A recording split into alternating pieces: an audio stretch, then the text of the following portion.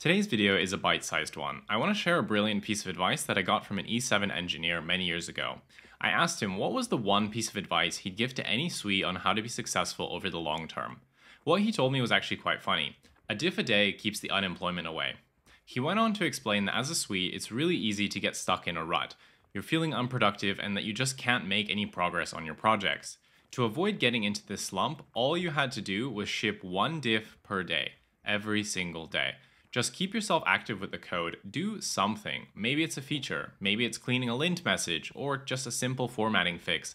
Anything. Just keep the momentum and the streak going.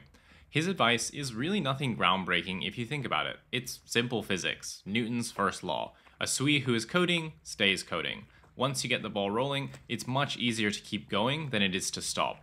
Just get those first few diffs out and then watch how your brain is suddenly primed to tackle bigger and more challenging features. I've used this advice for years and it's definitely helped me stay productive. Even if you objectively don't code anything useful that day, you can still get your diff count and your line of code metrics up. These aren't strictly used for performance evaluations, but managers do look at how you compare in terms of others in quote-unquote coding productivity. You never want to be in the lower percentiles, and this is a good way to unblock your brain and also make sure you aren't at risk of a bad rating due to lack of code. People do get dinged for this in performance reviews, and I've heard many stories of promotions being blocked, especially from E4 to E5 due to low diff counts. They expect seniors to code quite a lot, so do keep this in mind. A diff a day keeps the unemployment away.